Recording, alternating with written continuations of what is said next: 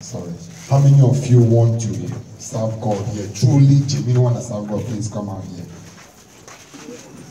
Kneel down if you are willing, if you are truly willing to serve God. Because God is looking for generals that will serve. God is looking for those that will serve in truth and in spirit. Sir, I have that watch again. I hope you remember when you take this decision, anything can happen. Do you know what I mean by anything can happen? When you decide to be a soul winner or lifesaver, then arrows will be coming from left and right, up and down, everywhere, firing at you. But there is something called touch not my anointed and do my prophet no harm. Father, I ordain this one's anointed one and the prophets in the name of Jesus. Go and it shall be well with you. Go and it shall be well with you. Go and it shall be well with you. The blood of Jesus is upon each and every one of you. And that blood is the blood that speaks greater and better thing than the blood of Abel. If you receive this anointing, go back to your seat. Rise up and go back to your seat. Those that receive it, Father, you have done it and no man can undo it. Yes, use them for signs and wonder. They are for a season, and this is the season. Yes, every work of iniquity will not prevail over them. Every mark of enemy will not prevail over them. Whatever their mother has called them that is of evil, or father has called them of evil, we cancel them now in the name of Jesus. Now you bear the mark of Christ upon you.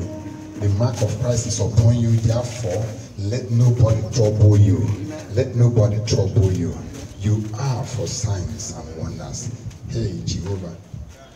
Sir, stay here, please. One side. Sir, sorry. May you go and do exploit. In the name of Jesus, go and do exploit. Signs and wonders shall follow your hands. You will not perpetrate any evil enterprises. You will not touch evil. Evil will not near you. Father, these are the apostles. You have ordained them today to go and do your work. Great Commission, Matthew 28:19. John 15:16 say, you have not chosen me, I chose you and ordained you to go and bear fruit, that your fruit may remain, so that whatsoever you ask in my name, I shall give unto you. Where is that young man? Come here, please. Kneel down, sir.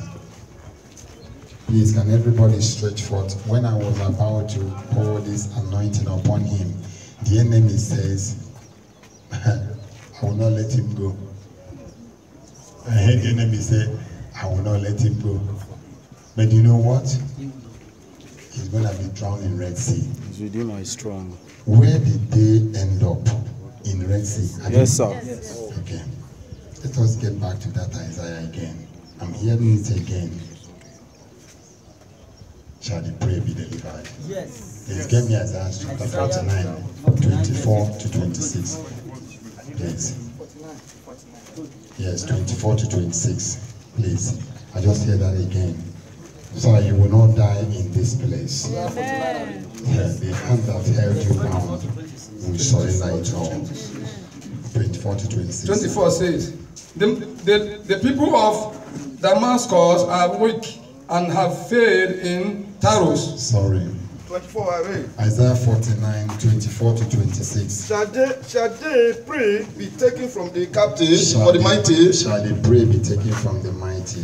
Or the lawful captive delivered? Or the lawful captive delivered. But thus says the Lord. Thus says the Lord. Even the captive of the mighty shall be taken away. Even the captive of the mighty shall be taken away.